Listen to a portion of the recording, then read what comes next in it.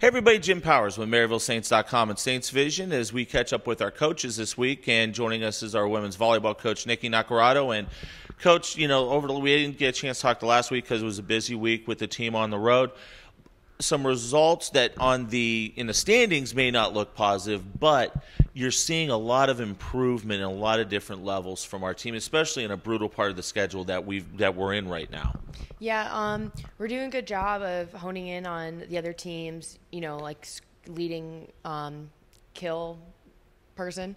But one thing that, with that being said, like we're keeping other teams' main hitters to a below 100%. So that's really good.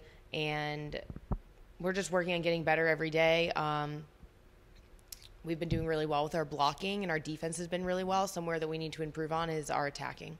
One of the things, too, is Ashley Selman. We really haven't talked a lot about Ashley this year, but she just has been that steady leader for you and this great group of freshmen all year long. Talk about what Ashley's been doing and, just leadership-wise, what she's brought to the team.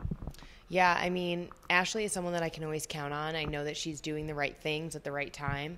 And I know that the team's best interest is always her best interest. So she's just always been a player that has just been consistent. And when we set her, we know that we're going to get something out of her. So I feel like everyone on the team is, feels that way about her, and they just feel really comfortable with her on the court. And the freshmen have really – you could tell that they've really mixed in very well with the veterans on this team. And you're seeing a lot out of, what they're being able to bring to the table for you. Yeah, I'm really happy with our freshmen. I feel like they're growing every single day. They're getting better. And, our setter, Addie Plant, she's been doing really well, and we've seen a lot of progress in her. And Natalia Pia, she's been doing a good job for us. We've been seeing a lot of improvement in her throughout the year. And then Taylor Sturton is awesome in the back row.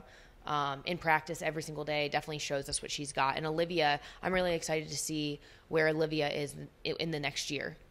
This weekend, you head up to Aurora for the big crossover. 3 matches up there, 3 competitive matches to where we can really, continue to improve and get some W's up there. Yeah, we're going to play 3 teams that I really think that we could be competitive against. Obviously the GLIAC and the GMAC are competitive conferences, but I think that this is going to be our chance to show the other conferences like what we are. Awesome stuff. Thanks, Nikki, and we'll talk to you after you get back from the crossover. Thank you. Nikki Naccarato joins us here on Saints Vision and MaryvilleSaints.com.